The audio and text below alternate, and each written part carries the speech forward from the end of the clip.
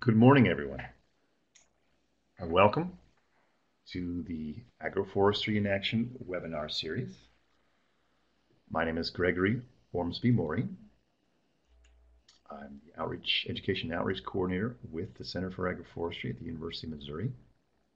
This is the Agroforestry in Action webinar series. It's held about monthly.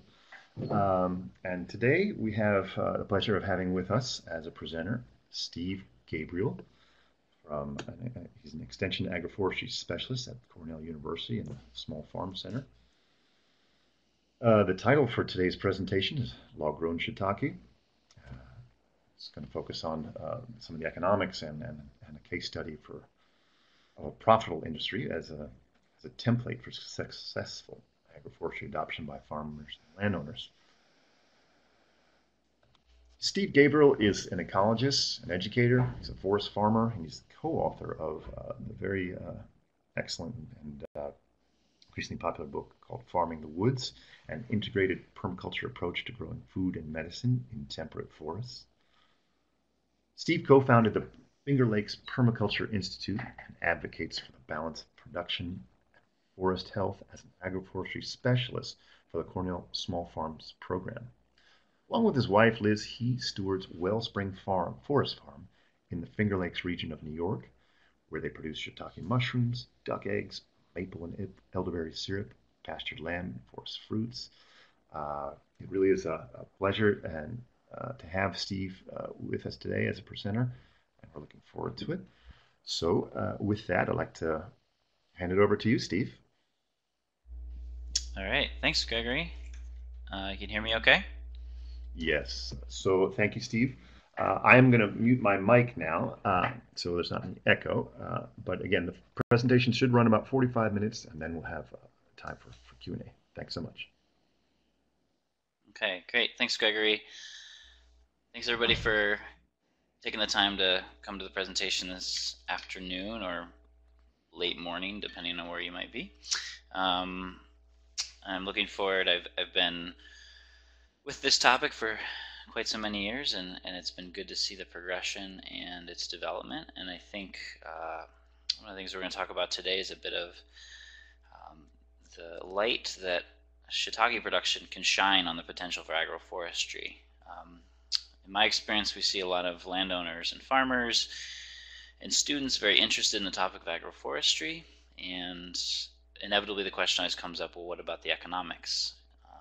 And of course, the more potentially profitable or economical a production system can be, the easier it is for folks on the ground to really adopt it.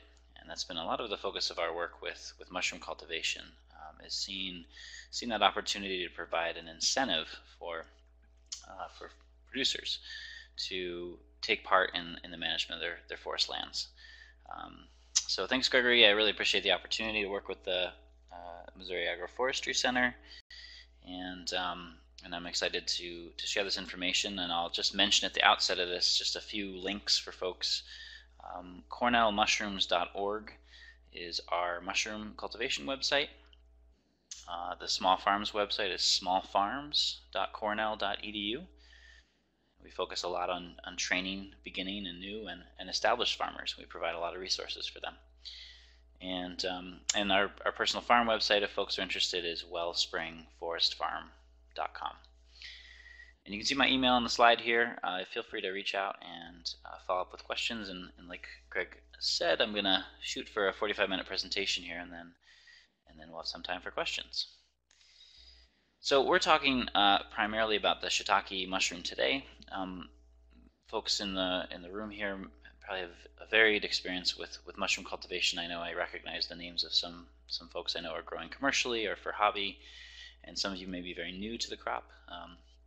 There's basically 4 mushroom species that we've seen reliable cultivation of in a woodland setting: shiitake mushrooms, oysters, lion's mane, and the red winecap Stropharia. And those mushrooms are reliable in a woodland or outdoor setting. Most of them, with the exception of the Stropharia, are easily cultivated on different types of wood, on logs or stumps. And the Stropharia generally likes beds of either wood chips or straw. Important to note, if you're looking at indoor cultivation, there's a much wider range of mushrooms that you can grow, and I think that the potential for outdoor cultivation is actually greater than we know. It's just that these 4 species are ones that we've seen people reliably produce across contexts in different parts of the country, and even in some cases for commercial purposes. So it's really, if you're interested in that piece, I think it's useful to focus your attention on this. Shiitake is a wonderful mushroom, very agreeable with many people. It's a friendly mushroom, so to speak. It looks like what people expect. 97% of the mushrooms we consume in the United States right now are one species, the Agaricus bisporus, and that's essentially the cremini, the button, or the portobello, as you might know it. And so this is a brown cap and stem mushroom, pretty friendly looking, and it's something that's been cultivated for close to 1,000 years, mostly in Asia. In the States, it wasn't even allowed into the United States until 1981, and for most of its time here in America, it's been seen as a sort of backyard hobbyist crop, and really only in the last decade have we started to look at the commercial potential of shiitake. Shiitake is easily cultivated on what we call bolts. These are 3-foot long logs that are generally about 4 to 8 inches in diameter. Although you could theoretically, you can inoculate something longer than that or something much thicker. It just tends to be hard to move them around. And certainly in commercial production, and to some degree in hobby production, the name of the game is moving these logs around and making it comfortable for yourself. So that 3-foot length and that smaller diameter tends to be the best. Originally, it was assumed that shiitake was produced on and only possible to be produced on oak species. Shiitake, from Japanese roughly translated, means mushroom of the oak. The shi tree in Japan and Asia is what is most commonly used. Although we found, and University of Missouri has also done research on substrates, we found a wide range of hardwood species that shiitake does excellent on. Cornell research showed that essentially sugar maple, any of the oaks, we used red oak in our experiment, and American beech all produce basically the same amount. Other possible good wood substrates species would include birch, chestnut, if you had that available. Blanking on some of the other ones right now. There's a whole list in one of our guidebooks, which I'll talk about in a bit. But the main ones that folks grow on are really the oak and the sugar maple as well. And Gregory's mentioning in the chat sweet gum. So if you're further south, that's something that should be considered as a good substrate for mushroom cultivation. And as you head farther north, then you might be thinking more about birch as a good substrate. And we can answer any questions if people have particular woods they might be curious about. So these mushroom logs are harvested in the manner you can see in the slide here. Easy to move. This 16-foot trailer can handle about 100 logs, and we'll talk a little bit about the harvesting, but we're not going to get too much into all the nitty-gritty of how to cultivate. That's something I have a plethora of other resources on. I want to get more into the sort of industry focus for this talk. So just for the folks that aren't familiar, essentially after you harvest those logs, and I should mention those logs should be harvested fresh. So the fresher the better, really, up to 3 months old. You don't want to go out and inoculate that tree that fell down in your backyard, last fall, because it's probably colonized with another fungus and is not going to produce nearly as well. So fresh logs, we're getting into the dormant season here in the Northeast and other parts of the country where it's a great time to do your forestry work and cut those logs. And really you can start inoculating anytime from now through the spring. We found at Cornell basically you can cut and inoculate any time of the year and have good success, although most folks tend to think about a winter felling of the trees and then an early spring inoculation like March or April, so that the mushrooms have some opportunity to grow and colonize the log. To inoculate, basically you take that fresh log and there's 3 steps, basically drill, fill, and wax. So you can see here we drill holes, about 50 holes in one of those 3-foot logs, fill it with the spawn, which is available in a wide range of different sort of materials, dowels, wooden dowels you can hammer in, or sawdust spawn that you can plunge in, and then the waxing is to cover up those holes, prevent predators, pests from eating the mycelium out of the log, and also to keep the moisture in the log up. So that's the basic kind of process of actually inoculating these logs. Now the beauty of shiitake, unlike the other mushrooms I mentioned before, is it's real reliable fruiting cycle. The fact that we can essentially after that inoculation set these logs aside for one season. If you're further south, it's where you don't have quite such a cold winter season as us. It basically takes 6 months of time when the temperatures are above 55 degrees for these to colonize. And what that means is that the mycelium is colonizing and moving through the log material, and once it's fully colonized that log, it's then eligible for fruiting. So, up north we think about essentially a 12-month cycle. If I inoculate logs in May, they'll be ready the following May for fruiting, and that's basically because at least 6 months of the year is pretty cold up here.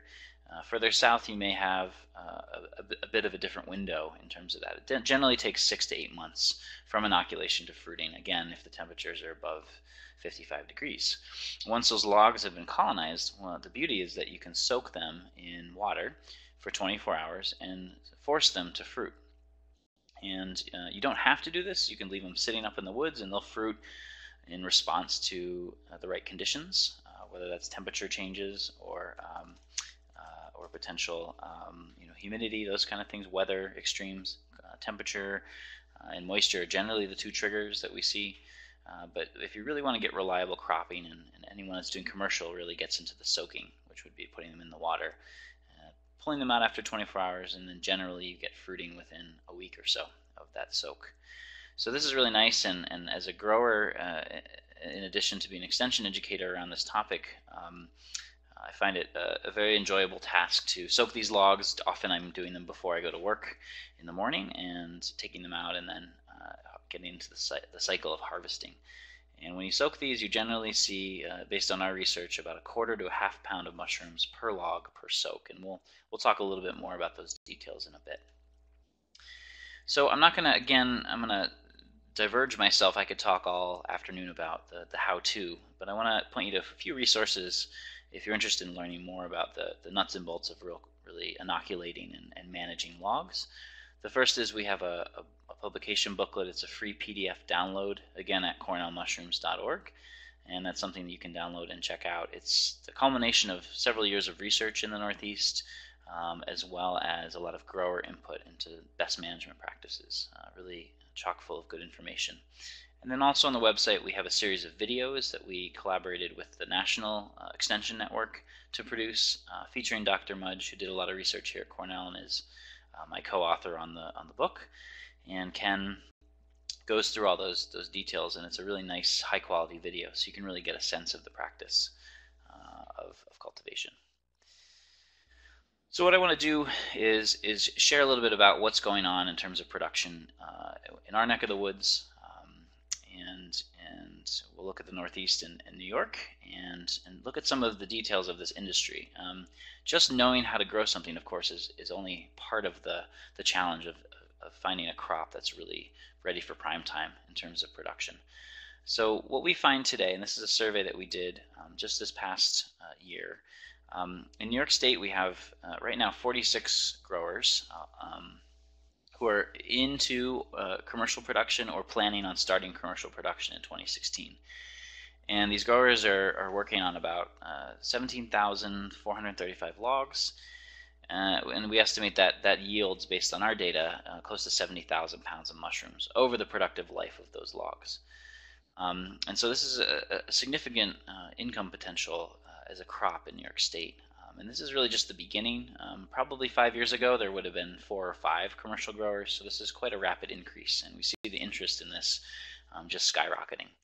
So we have that kind of going on. Only about half of those actually sold mushrooms this past growing season, and the gross income for that year, when we add everyone's incomes together, is around $180,000, or on average, $7,800 per grower. And what we see is that most growers are planning to expand production in 2016, and there's more and more signing up and indicating that they're going to get into commercial production. So I would expect that in the next few years we'll see this number creep up towards 100 growers easily. And what's nice about production is that the market's quite wide open, and we're getting good prices, and folks don't feel that competitive nature of a new crop just yet. This was a survey done by Chatham University in Pennsylvania, where they looked generally in the Northeast. We have a grower listserv that I'll talk about, which is where a lot of folks stay connected to developments. And they found 56 growers. This is again for the entire Northeast, and about 18,000 logs in production for an average annual income per grower of about $5,600.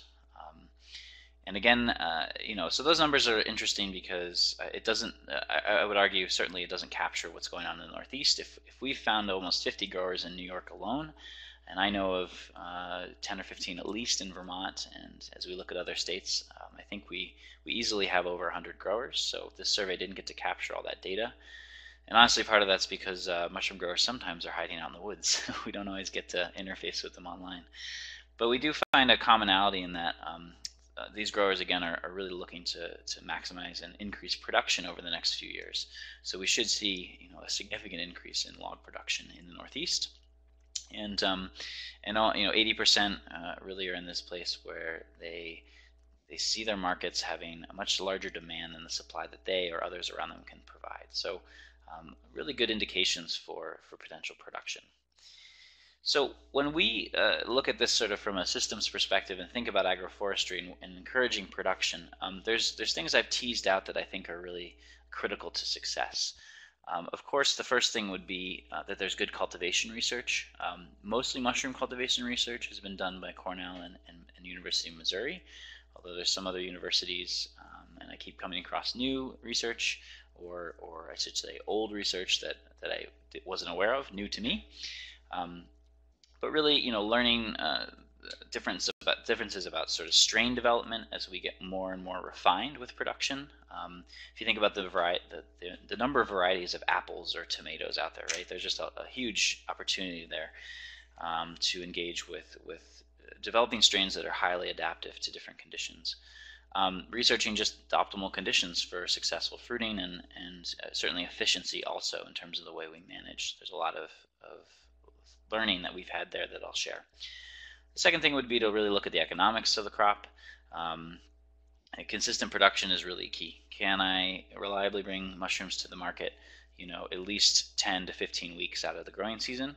That seems to be really important, and luckily with Shiitake we can really justify that. We'll talk about some of the pieces around market demand and return on investment and different products that can come out of cultivation. And I think all these things really help us look at Shiitake and see its potential viability. Beyond just the how to grow and then how to make money, or what the profit margins are, that sort of thing, I think there's a third layer that's important for crop adoption, and that would be supporting this industry development. Individual growers do not have the same power or leverage that a group of growers or the group of growers in partnership with a university have, and we've seen that time and time again within the extension system nationwide. That a crop is not going to get off the ground if it doesn't have that widespread support from different networks. And I'll share a bit about some of the fun regulation and legal things I've run into and I'm currently working on around this. So we're realizing some of the barriers to adoption don't have to do with how to grow or even the economics, but actually this kind of larger tier of developmental pieces. And then I think as we zoom out, one of the key things is that we want to see a crop in agroforestry generally really hit some big picture solutions. And so mushrooms are, again, if I think about this as sort of a template, why mushrooms are working, they sort of simultaneously solve a lot of bigger issues, and we're gonna dig a little bit deeper. So this is kind of the outline for how the rest of this presentation is gonna roll. So Shiitake, as I mentioned, Cornell and University of Missouri have done a lot of cultivation research. We have good economic viability. This is kind of the summary of it. Good reliable production. Again, in New York, we say June to October. A little bit further north, and you're going to need to shrink that window of production, and a little bit further south, and you're lucky because you can increase that. I know some growers down in Georgia who are growing almost year-round outdoors, so depends on where you live for that one. And really good prices at market. The nature of mushrooms is also that we have very little crop loss, and I'll talk a bit about that in a minute. We've done a lot with industry development. The biggest boon to our success, I think, is these grower networks that we've established and maintained, and I'll share more about how you can get involved with that if you're interested. And then I've mentioned a lot of these issues that we've developed and worked through, and they've been surprisingly satisfying and easy to work through. Finding the right partners and finding the right timing has been really critical, and often being patient has been critical for our success. And then finally, with shiitake, there's this great use for what we call low-value timber or small diameter wood, things that aren't going to simply have a long-term value in terms of a timber crop or for other uses. And so there's a lot of opportunity to get in the woods and thin them out, do good management, and then get your material for mushroom logs. And there's just tons of this material. It's really an endless supply. And we see also mushrooms in not just having a food value, but also a medicinal value. And so it really hits kind of these bigger picture items, which again, I'm going to dig into a little bit here. So with cultivation, I'll mention some of the things that we've looked at Cornell. We've looked at the species of wood that is good for production. We've looked at timing of cutting and inoculating. So I mentioned we basically cut and inoculated logs every month of the year and found that they worked every month of the year. It was slightly better to do it in the spring and in the winter than in any other month, than in summer or fall, but it does work any time of year, which is pretty significant. We looked at the ways to force fruiting. We looked at soaking logs versus sprinkling them with overhead sprinklers versus doing nothing. Basically found that if you want that high volume production that you need to engage with soaking, you cannot get away with sprinklers, unfortunately. We looked at yields from soaking. Again, it's really nice to be able to say, on average, a quarter to a half pound of mushrooms per log every time you flush it. And how many flushes can you get out of that log before it's spent? Generally about 8 flushes. So those kind of numbers are really useful, and that comes out of 10 years worth of cultivation research. And we looked at some different things like that might be concerns for growers. One example is competitive fungi, those little bracket fungi or surface fungi that you find on the bark as a grower. We generally found in our research it's not something you need to worry about. That is not a fungi that are competing with the shiitake, which tend to consume and feed off the interior of the log. And again, as we got more and more mature with our research, we started to look at management and how efficiency and decision making on the farm level could really affect profitability. One interesting research project just to share that I think is really important for folks to keep in mind as this industry continues to grow and develop is how low or I should say how small a library we really have in terms of species diversity and variation within a different species. And we call these strains. You might be familiar in horticulture with cultivars, but in mushroom cultivation we call them different strains of mushrooms. And often cases we have spawn suppliers who can only offer one or maybe 2 strains of a given species. And if I'm buying spawn from someone in Washington State, let's say, and I'm in New York, that strain may not perform and may not be adapted to my conditions as much as it is to the production that you would see in Washington. And we had a grad student several years ago now who compared this, and what this graph is showing is basically this is let me find this arrow here. The bar on the left here is FFP3, is Field and Forest Products. It was their commercial lion's mane strain available at the time from Wisconsin. And our grad student isolated 3 local strains of Hericium. So this is the lion's mane mushroom. And she compared the production of HE3, 4, and 5, which would be New York State strains, to the commercially available strain, essentially the Field and Forest Products. And you can see the production being just phenomenally better on these local isolates. And so this really lends to maybe a further avenue of research, or something that we really need to start paying more attention to, which is the opportunity for foresters and mushroom foragers and growers to really look to their local ecosystems as a source of substrate, and pull those mushrooms out of the wild and isolate them and actually use them as part of their production system. And this is again something, if we think about, we know some of the advances and some of the benefits of this types of breeding and selection in adapting to changing climate conditions, in increases in yield, and in diversity of production. So you have nice aesthetics, so you have different qualities that come out.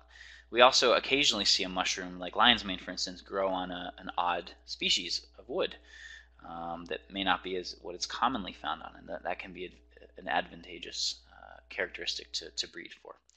So that's an interesting trial that really gives us some insight into the potential for future local isolation. Another area that I think more research could be done, and I see more and more growers getting interested in this, are what we call the cold weather strains.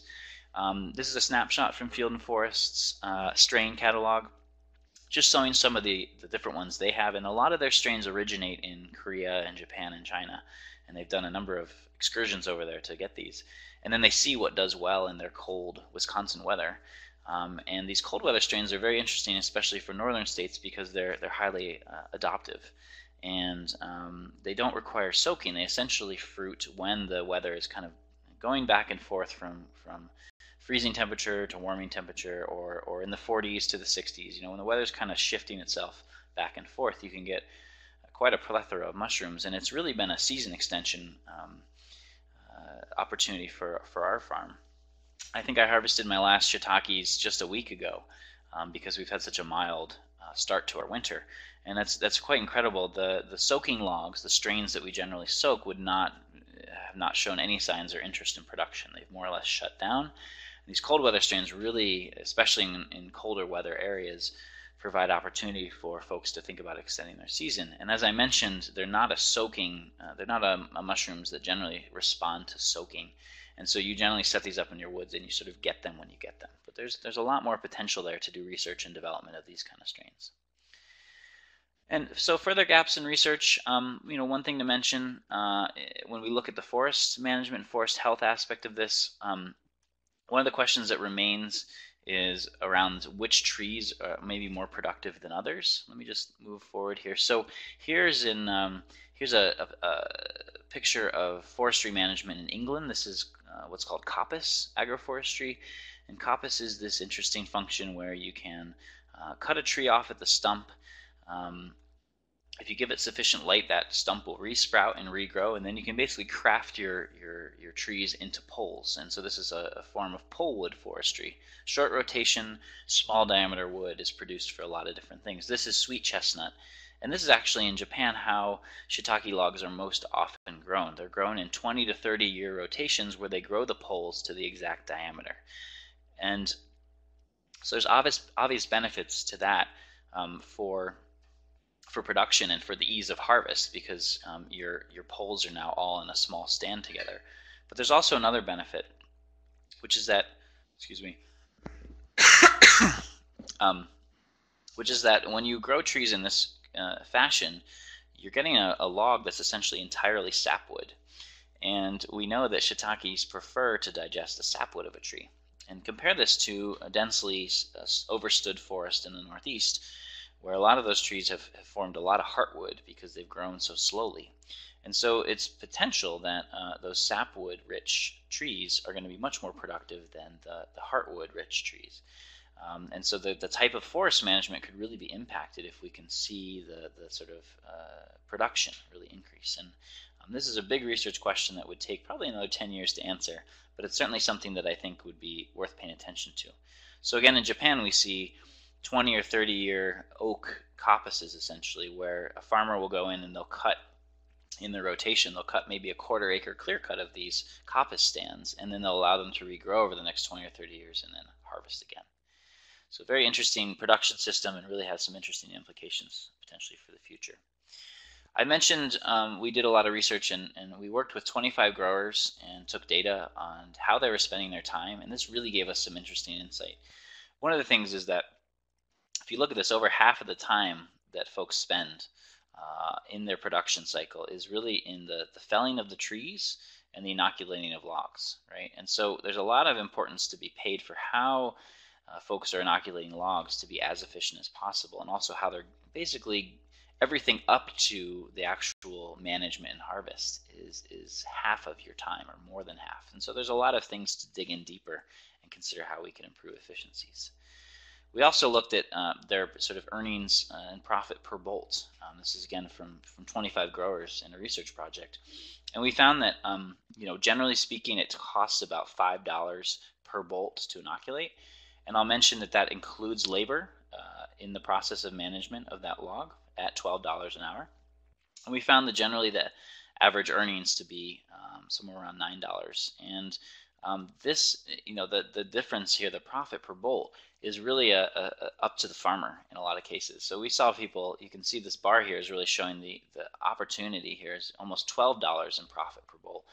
And those were farmers that made choices and really minimized their upfront costs and expenditures. All right, and then the ones that were way down here, there's actually some that didn't make any profit, or way down here, those were the folks that bought the new chainsaw or used the new ATV or had a lot of expensive equipment purchases as part of their plan. And so we really got to see just this incredible range of profitability that really relates to the choices that farmers are actually making. And so we looked at and summarized some of these things, and again, you can find these in the guide to shiitake farming that I mentioned previously. But some of the things, one way to save time or save money is actually to purchase bolts. Very few of us have the logging equipment, the expertise, or are frankly that efficient at harvesting wood. And so in many cases, it can actually be more profitable to purchase logs instead of doing them yourself as a grower. And I'll talk a little bit more about the emerging potential of that industry and its benefits in a bit. The efficient setup of the inoculation is super critical, and I tell farmers that probably the biggest place you can save time and money is really making your inoculation setup as efficient, as assembly line like as possible. And we see that growers continuously need to engage volunteers in this. If farmers are just inoculating their own logs by themselves, it takes a really long time to get the work done. But a lot of farmers will have a little work party, and they'll bring some friends over, and they'll provide food, and they'll say, hey, if you help me out for a few hours, you can take a couple of these logs home. And that's really a great way to get a lot of logs done. And generally I have a pretty committed crew that knows every spring I'm going to call on them, 8 or 10 folks, and we can bang out 100 logs in an evening because they're just able to focus, able to have a good time, and really see it as a good way to participate in the farm. We see also in the way the laying yard, which is where you put your logs, how you stack them, how you manage them, where your water tanks are, the actual design of that can also save a lot of time. I've mentioned before that the name of the game is moving logs from point A to point B and back again. So really thinking about that and thinking that through is an important way to save time and money. And I mentioned that over half of our labor is in the preparation of logs for future management. And so this is a really nice system because often farmers have more time in winter and spring, and they can get a lot of this work done before the real rush of the growing season comes on, right? So thinking about timing is really critical. And then finally, I've really recommended that folks try to avoid purchasing equipment. And again, you might avoid this by that first bullet point. Purchasing those bolts means you don't have to have some of the equipment that might really cut into your profitability. So that's the cultivation stuff that we've worked on. That sort of bleeds into economics, and I'm just going to share a few things around economic viability that we found. I mentioned the yield of each log, producing a quarter to a half pound per flush. Generally, in the north, again, a grower can, if you do the math, because after you soak a log, you actually need to rest it for several weeks, generally 6 to 8 weeks before you soak it again. So generally, when we do the math of how many months we have or how many weeks we have, in New York, a grower can generally flush a log 2 or 3 flushes per season. Again, a little further south, you might be able to push that a little bit more. And we found that the log lifespan then is about 8 flushes worth, or 3 to 4 years. And it's tricky because we say these averages, but the growth of mushrooms is really on a curve, meaning that when the log is young in its first year, it actually produces a lot more mushrooms. And as it gets older and older, like many of us, it produces a lot less. It starts to have those growing pains. Okay, and so it's tricky because as a farmer, you're constantly cycling old logs out and bringing new ones in. It makes our economics a little bit confusing, right? Because you always have some logs actually producing a lot less and some producing a lot more. So our first year logs sometimes will produce a pound per flush, just absolute gorgeous to witness. But again, over time, because you have that age diversity, as an inevitable part of your management, you tend to average out to these kind of numbers. The market demand's been really interesting to watch, and we hope it stays this way. We think that profitability can still be achieved at $10 a pound even for shiitake, but we're seeing across the Northeast again, urban markets, rural markets, it doesn't matter, that growers are able to maintain $12 to $16 a pound retail for these mushrooms. Generally, wholesale is a little bit less, $10 to $12 a pound. But that works really well for folks, and it's amazing because it's 2 or 3 times what the grocery store is selling indoor grown shiitakes for, and it's really comes down to the quality of the product, and if you find the right markets, the consumer, the chef, whoever is willing to pay more when they see, touch, and taste and smell these log grown mushrooms and really the superior quality that they offer.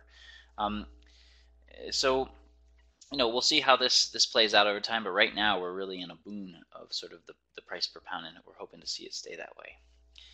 So it's interesting too because the mushrooms can be, as I mentioned, sold fresh is one piece, but there's lots of other possibilities, and what's really exciting to me is how there's really, I say to new growers, there's no excuse for any crop loss, because you can turn mushrooms that may not look as nice into such a wide range of value-added products, and really they can be as valuable, if not more valuable, than the fresh mushrooms themselves. And for growers that are in very rural areas, this may actually be a really important thing because they don't have to worry so much about preserving the mushrooms fresh. Again, looking at how Asia does it, most mushrooms are grown in very remote areas. They're dehydrated and then they're sent to urban markets. Okay, so dried mushrooms have a huge potential, and a grower could decide to go all in on dried and probably find those same markets. We're finding the demand for dried mushrooms, especially in the winter, as we get out of the season where lots of local foods and fresh foods are available, are just as popular. We're selling out just as quickly of those as we are with the fresh. We've also experimented this year with shiitake powder, where we powder the mushrooms. We actually dehydrate the stems and powder those, and we're almost sold out of that. It's the interest in that, and that's used as a flavoring. It's sort of like a seasoning or a breading for meats or other things. Just phenomenal response to that. So there's really no excuse. There's lots of products, and what's nice is your mushrooms may not look pretty, but they can certainly do you well in these kind of products. And I'll mention here too that you have to check with your local state regulators, because there's obviously licensing, food processing, verification, things like that have to be part of this if you're going to get into value added. But the potential is really great. The third way that people are selling mushrooms and an increasingly growing interest is in the medicinal properties. This is a grower near me who is doing a line of tinctures that are selling quite well. Both mushrooms he grows and also ones that he finds foraging.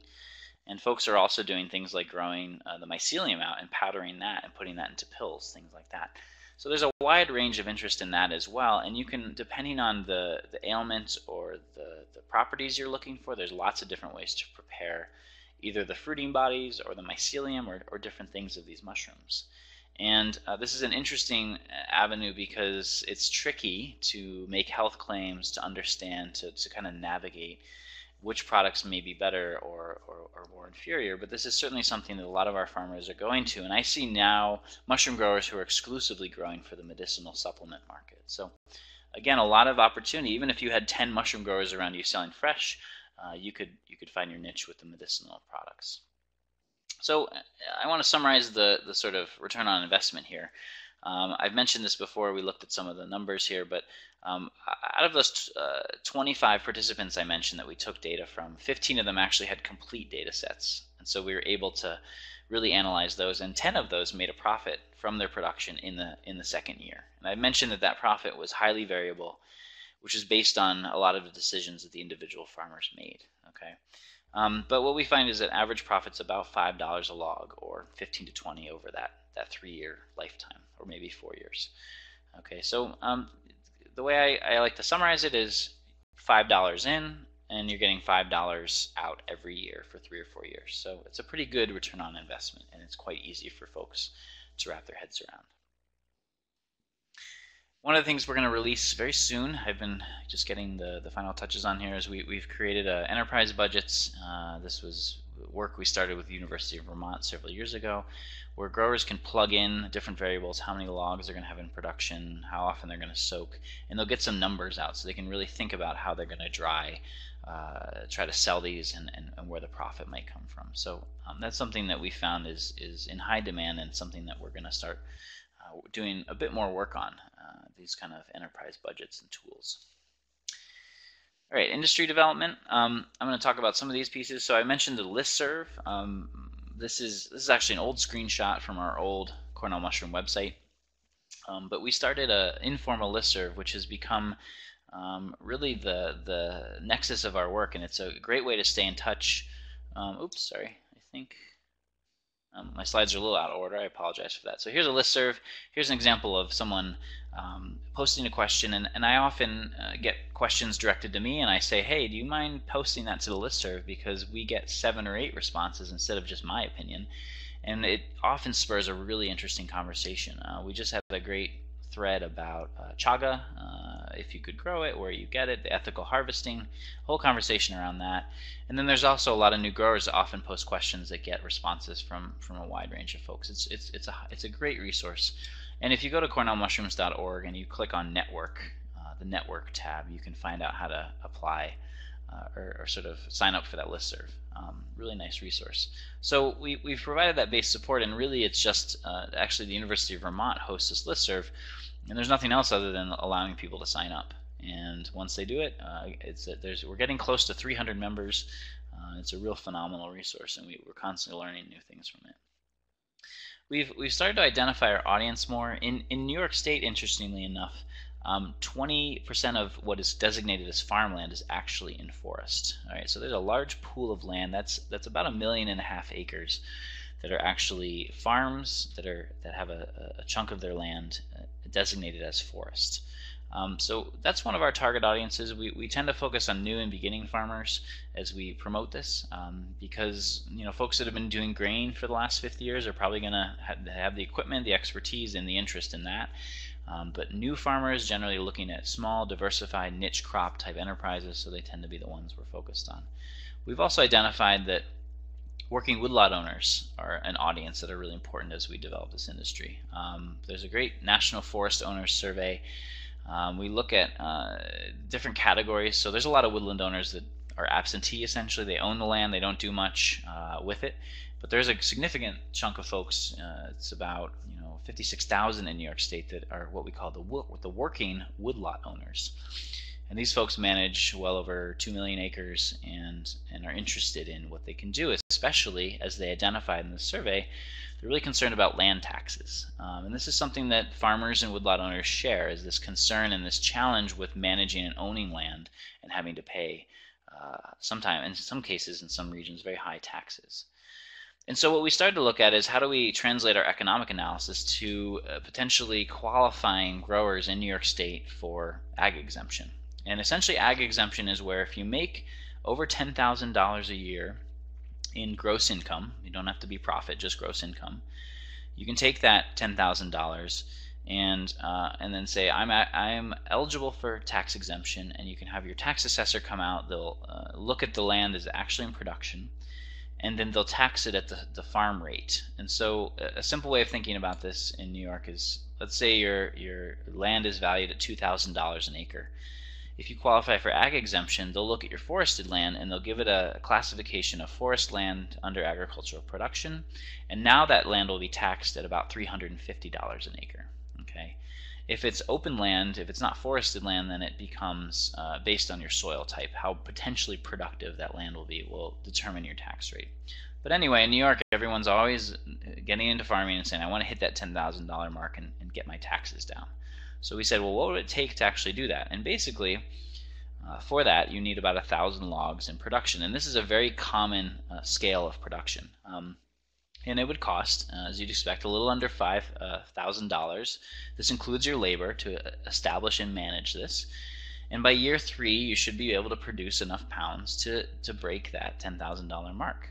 And you could perpetually sustain this basically as a part-time side gig and be able to qualify your land for agricultural exemption. Okay, so as we look for industry pathways, it's been really key to make these links, and now our next sort of campaign is to really encourage growers to think about this $10,000 mark.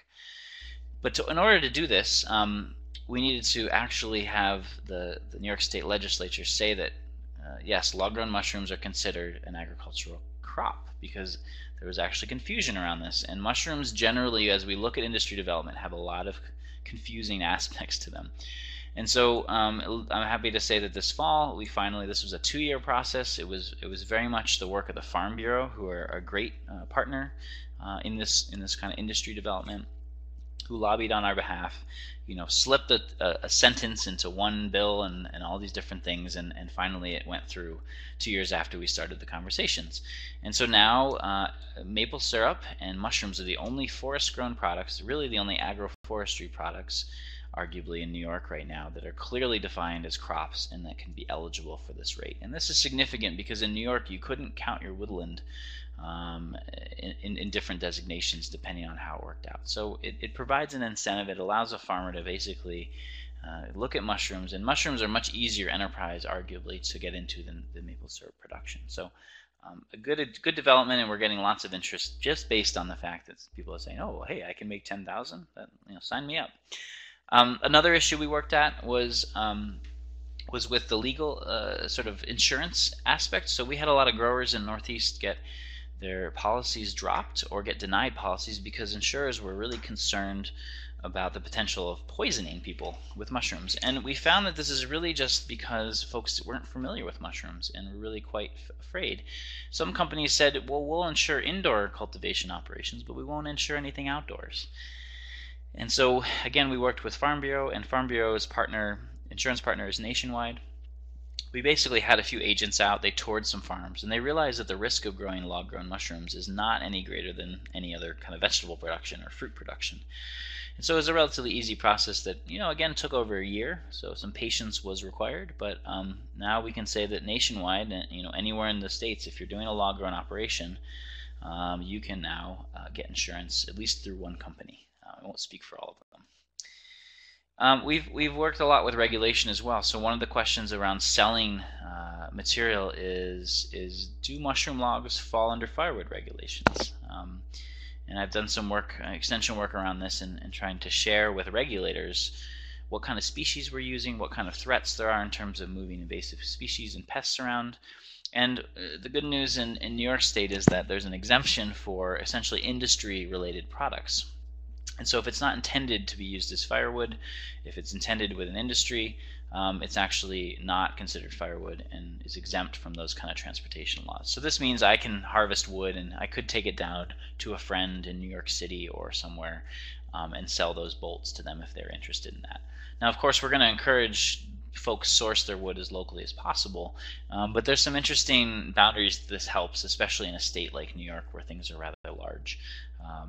And the reasoning behind this is that we're hoping that the people participating as folks in the forest or agroforestry industry are paying attention, and they're not going to transport or be interested in wood, and they're actually going to be allies on the ground scouting for potential pest transportation issues. And so we want to really encourage people's participation in that monitoring effort. So there was some instances where we were finding people weren't able to access wood, believe it or not, especially down near New York City. They couldn't find folks that could provide them with logs. So now we've kind of opened that up. And so there's lots of opportunities, and now we just need to get the folks on board to fill the gaps.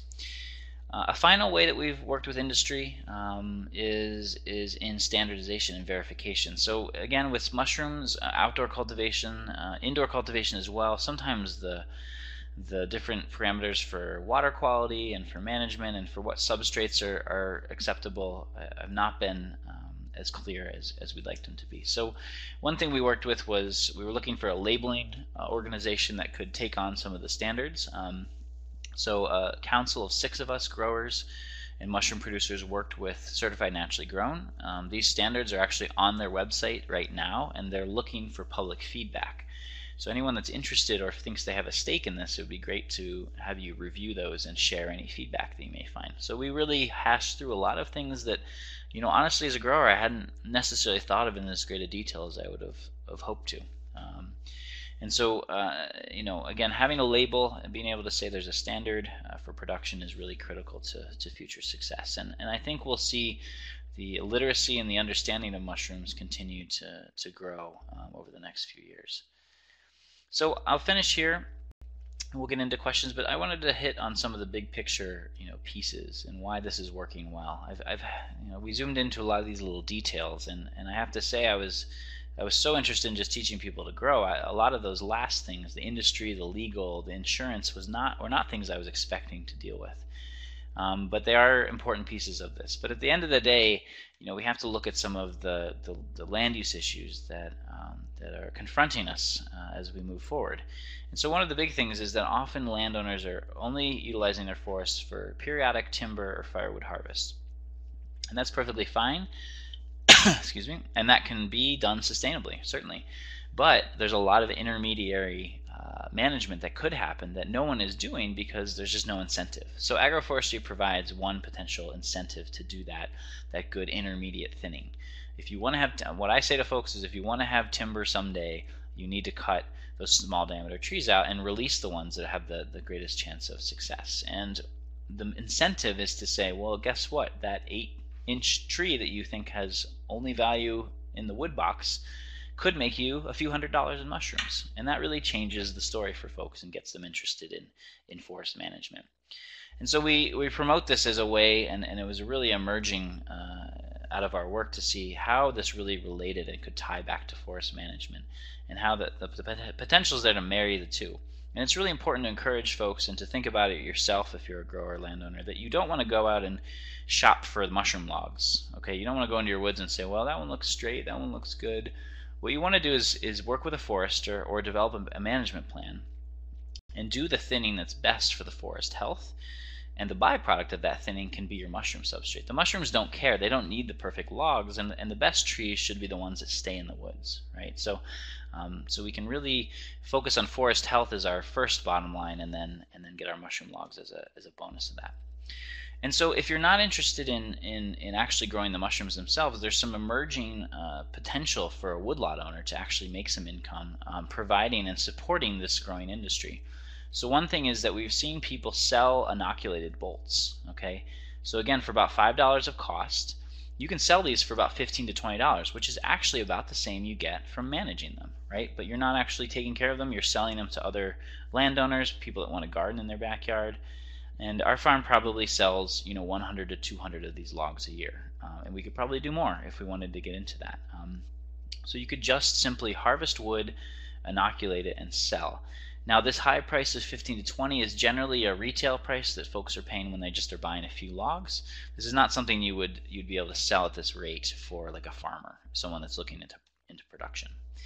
You could just sell logs that aren't inoculated, like fresh logs. Okay, in a cord of wood, there's about 150 of those 3-foot logs.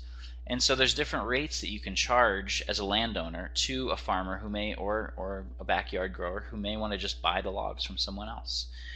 And if the purchaser is doing more of the work, like they're going in and doing a salvage after a timber harvest, they might pay 50 cents a log.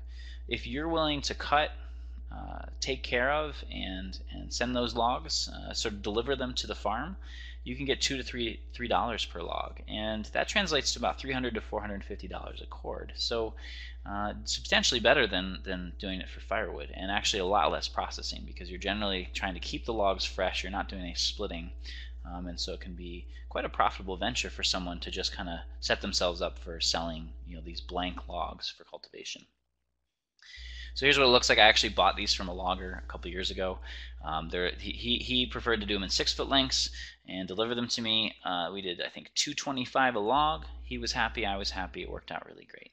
Okay, and the only thing to mention here, the price is going to depend, and unlike firewood, there's a lot of more detail. So the grower, if you're going to sell uninoculated bolts, you have to pay a little more attention than you would with firewood. So of course the species and the timing is going to be important, the size.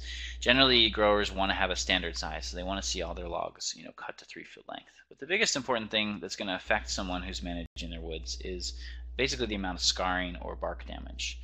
And so one of the challenges that we're working with is what are the type of harvesting systems that can keep these logs essentially from getting all banged up.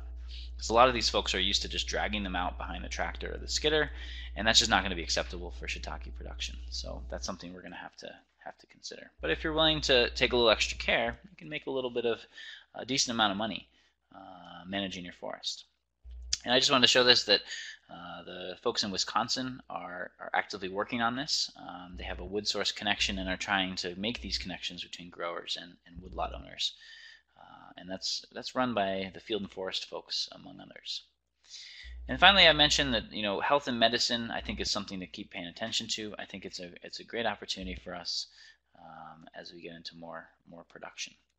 So as I zoom out, this is sort of the last slide here, and we'll shift to questions. In addition to mushrooms, when I think about these criteria, the cultivation research, looking at economic viability, supporting industry development, and sort of those big picture problems, other agroforestry crops that we are starting to look at as potential to fit this criteria and really work out in the long term are pawpaw and elderberry. And University of Missouri has done a ton of great work on elderberry that we're looking at how we can adopt in the Northeast. And if you work through each of these things on the list, both of these crops have good cultivation research. Both have decent economic viability. Industry development is kind of the next thing that needs to happen for them. Okay, so that has happened in Missouri, I know, and also in Minnesota with the elderberry. Lots of co-ops and sort of grower development, and pawpaw is happening more in like Ohio and West Virginia area. And so, if extension growers networks can collaborate, I think other fruits, other crops that are considered agroforestry crops could also be heading along that same track as the shiitake mushrooms.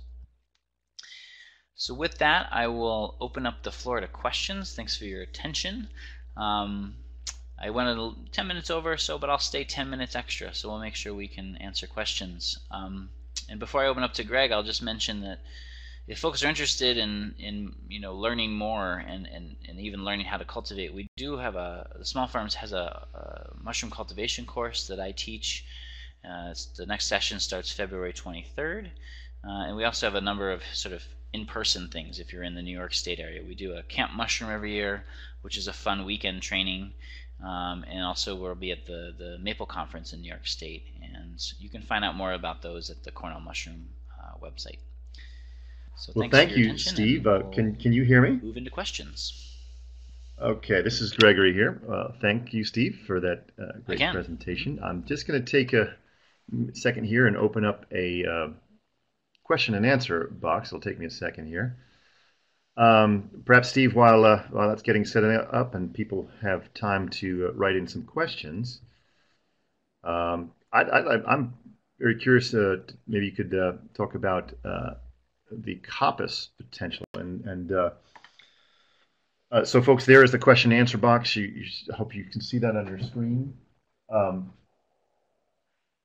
and there should be a bar down below where you can enter your questions, and Steve, when the questions come up, you'll be able to see them. But the coppice management is very interesting.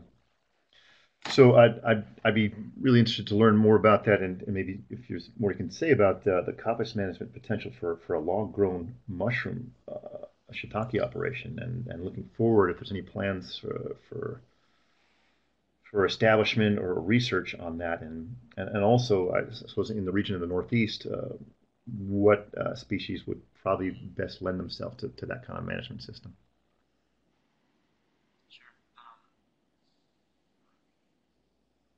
Sure. So I think coppice is something that is well established in Europe and has a long history, and didn't really make its way to North America by and large.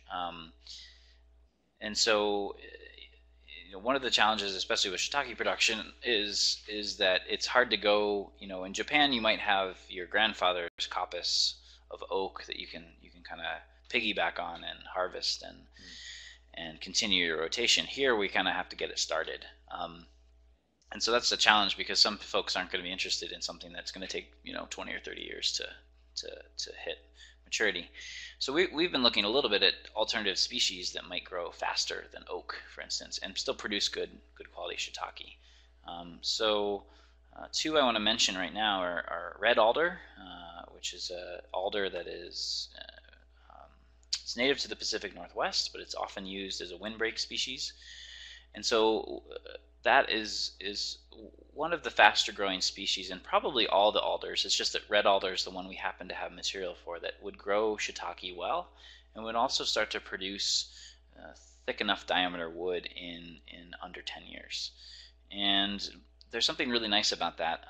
And again, we've inoculated alder, and what we've noticed is that wood is again entirely sapwood. So we may not have to inoculate 8-inch diameter logs, because we may get the same productivity out of a 3-inch diameter log that's all sapwood, and that would cut down our coppice time tremendously.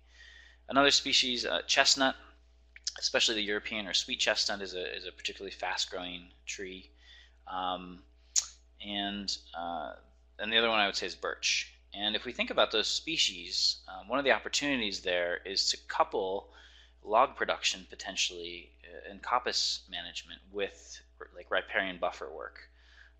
So if we're interested in riparian buffers, often we're looking at species and we want that kind of nice fibrous dense root system to hold our stream banks and work with that. So arguably you could cut the tops and still maintain some of that benefit, because those trees are going to resprout and regrow off that root system. So my excitement is really around that potential to say, well, long term, yes, we can harvest and thin our woods, but can we also start some of these coppice managements that also help with stream bed erosion, water quality, that sort of thing, and start to yield mushroom logs in under a decade? I think it helps me to narrow that focus, right? Because you could easily say, oh, there's all sorts of coppice potential, but I think that kind of thing is going to be more. Well, yeah, great. I'm also very interested to look more into that and test, maybe to try to establish and test some things out. Steve, if you can see, there is quite a number of questions coming in, and maybe more than we're going to be able to address in this Q&A session. We could maybe for some of them follow up with email. But I'll just pick a few here. Here's probably a recurring question, but Eric Wolski asks, is there any use for the logs after shiitake finishes flushing? In other words, after its productive lifespan, any economically viable use for that shiitake bolt, inoculated bolt?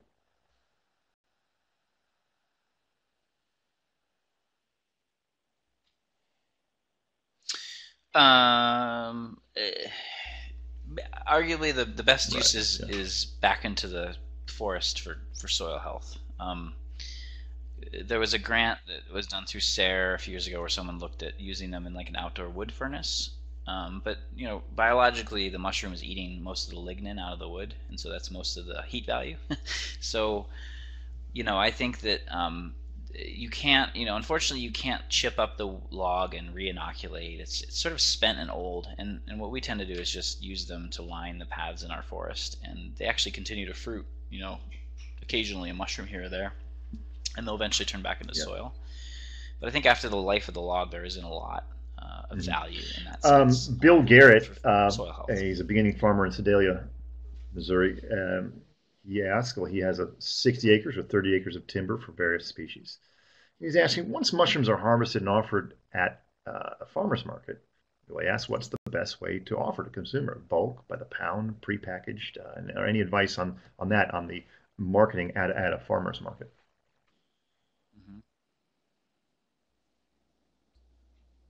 Sure, that's a great question, Bill. Well, I think it's going to depend on your farmer's market, for one thing, because we've seen a lot of range. But one of the interesting things is that if you sell mushrooms by the pound and you say $16 a pound, you will scare the bejeebus out of people and they will not buy them. But if you package that same amount of, that same pound of mushrooms into 4 pint containers and sell them for $4 a piece, people probably won't blink an eye and they'll probably be really excited. And it's the exact same price, right? So I think that's what we've seen work on a retail scale, is to sell by volume, so people can see, oh, I get this amount of mushrooms for $4, and that's just easier for people to stomach more than the per pound.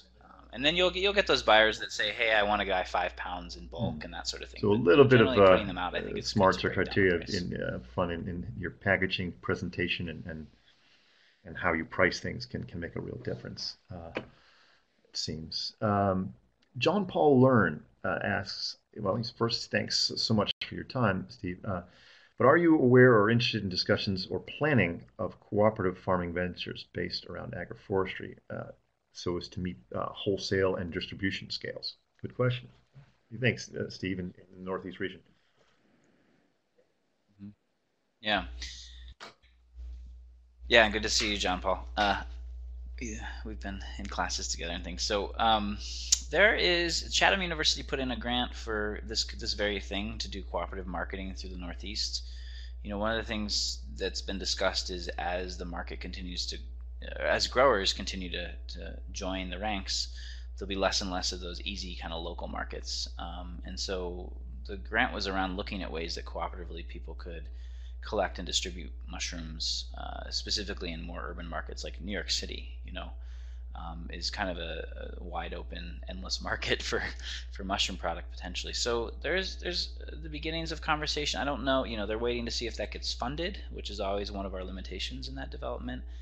Um, I think that there's also just opportunities locally. We have about 5 growers in our area, which is the Finger Lakes in New York, kind of central New York, who have started those conversations and are thinking about cooperative marketing more and more. Partially, it's just because some of us are better at it than others, or want to do it more than others, and some of us have markets established but not enough mushrooms, and others are just getting into it. So right now, the conversations are very much more on a person-to-person basis, but I think the potential is there. It might just be a few years off before we really have more saturation. I'm going to interject here and just say that we have now gone beyond the hour, so this would, for those who do have to move on to other things, understand that. But if Steve is, so I would thank everyone for their participation. There will be a recorded version of this presentation on our website, the Agroforestry in Action website. But for those who can stick around, maybe for a few more minutes, and maybe we'll have a few more questions if Steve is available. Steve? Yeah. Are you, Steve? Are you able to see the Yeah, list of that's fine. questions that are I'm happy coming in? to hang out for a little while. Is there any particular one that you would like to address? Yeah, yeah. um, well, it looks like there's a couple questions about species that can be used for shiitake, so I'll just kind of get those covered all at once, and then we can see what else there is. So Willow, Farley, and Liam, and Donnie St. John. So we have questions about sycamore, sassafras, Cedar and honey dogwood, locust. mulberry, Yeah. and other species. Cedar, honey locust. Okay, other species of acer, other maples. Great, and Liam's in the Pacific Northwest, so big leaf maple. So, I used to say no, and now I say maybe. And I encourage you, if you have a species on this list, to try 10 logs, because it's a very low investment of time and energy, and it may yield good results. So a few years ago, we said that no way birch is not productive, but then we found farmers growing exclusively on birch and getting great yields. So, and this goes back to also strains, because I think that we could potentially be mushrooms are so highly adaptive and sort of responsive to their environment that there's a great potential for someone out there to do breeding work to actually find a shiitake strain that's willing to grow on some of these woods.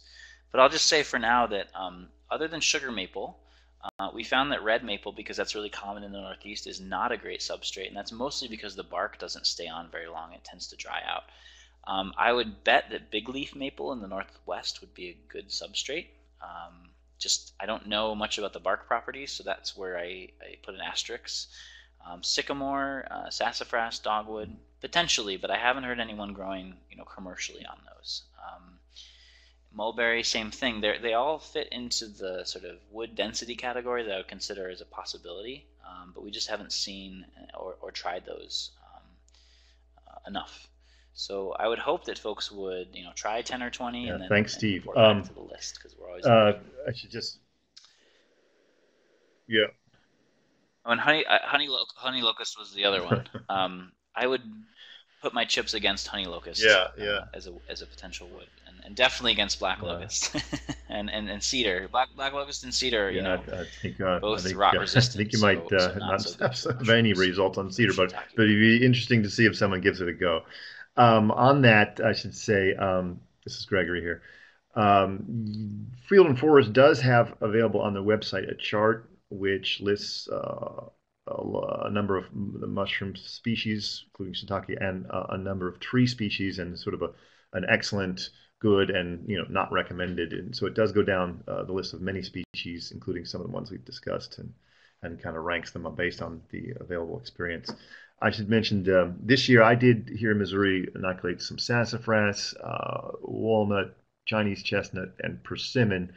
Not expecting any great results out of there, but later next a year from now, I'll be able to report whether I got any results on those.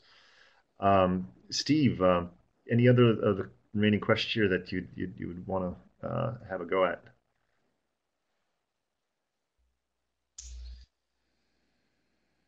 Sure. So, it seems like I'm just scrolling. I'm seeing if there's any combination of questions here. Yeah, we got some different ones here. So, just starting at the top here. So, there's a question about using wood chip mulch for shiitake.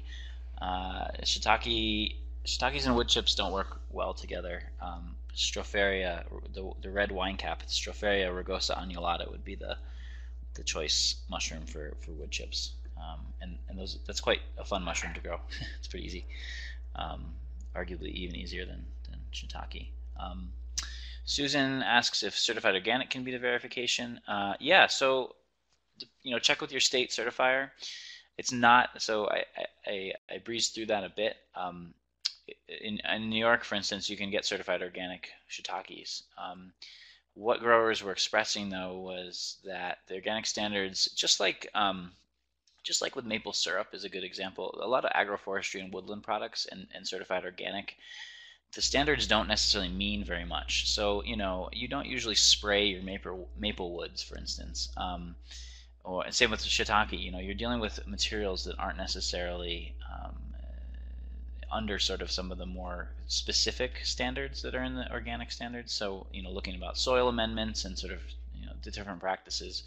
So part of the interest in working with certified naturally grown was just to look at what are the potential standards in production that might be of concern. And the two I would mainly highlight are the quality of water, because mushrooms are 97% water. So soaking your logs in water that is polluted could be a potential problem. The other piece is what you're growing mushrooms on, what we call the substrate. And of course, logs are relatively clean and non-toxic, but what we see is a lot of mushroom growing that's now in urban areas or is utilizing recycled or agricultural waste, which is great, and that's what we want to grow mushrooms on. That's their role, So I'm happy to see, people using coffee chaff and stalks from hay and whatever to grow mushrooms on, and even there's some interesting folks doing work where they harvest like invasive species like Japanese knotweed, and they can dry that out and actually grow mushrooms on it. Like, what a great use for this organism. But the challenge with that is that mushrooms they're a sponge. So in addition to being really high in water, they'll just soak up whatever's in their environment. So theoretically, if you're in an area where contaminated soils or contaminated water are common, and a plant might accumulate that, and then you grow the mushrooms on the plant, well, you might have a problem with that kind of chain of production. So when you dig into that, that's why we developed those standards, because it got really specific to mushroom production. So certainly certified organic is good, but I just don't think it gets specific enough in terms of some of these parameters. Yeah, go ahead. So. Go ahead, Steve. Sure. And then Chris, yeah, I'll answer one more here. I was just noticing, because I think it's a good point that I didn't bring up. Chris Evans is asking if most growers buy spawn or are people producing it on farm. And I didn't mention that spawn, which is the mycelium that you use to inoculate something, is essentially something that needs to be grown in like a sterile type environment.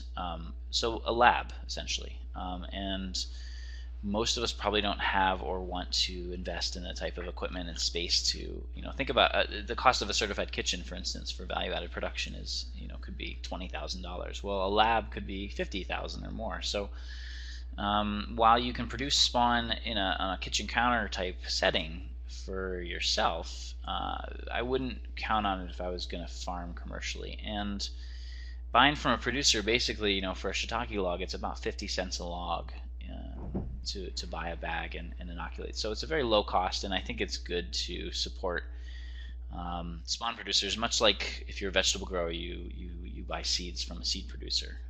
And your quality and your consistency is going to just be much better than if you try to do it yourself. So I'm pleased to see that, again, in the past 5 years, the amount of spawn production has just skyrocketed. So, 5 years ago, you may have only been able to find 2 or 3 companies in the whole USA. And now there's just dozens and dozens popping up, which is great. But the caveat I want to put with that is that right now, spawn production is not a regulated product. And so unlike seeds where you get a test and they have to print the percent germination rate on the package, spawn is kind of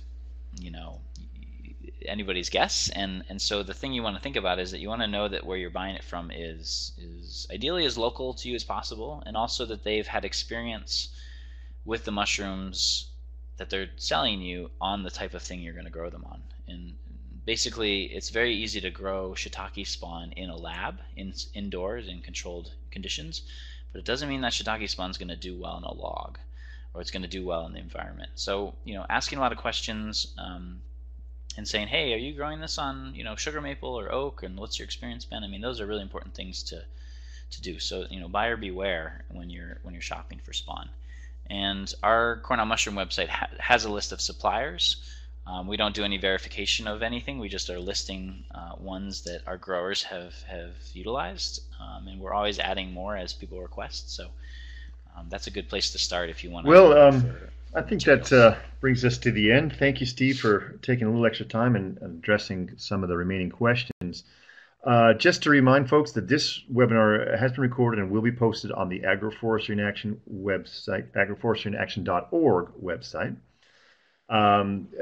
We'll share with Steve the question and answer log here, and so if there's any remaining questions that we might follow up by email with some of the participants here today. And just to remind folks that, as Steve mentioned, there are comprehensive growers guides available on a number of locations, from Cornell University website as well as our Centers for Agroforestry's website. We have a Shiitake Growers Guide. So I'd like to thank Steve for an excellent presentation and for the discussion. I'd like to thank everyone else who participated today for being here with us. We'll see you again next time for the next Agroforestry in Action webinar.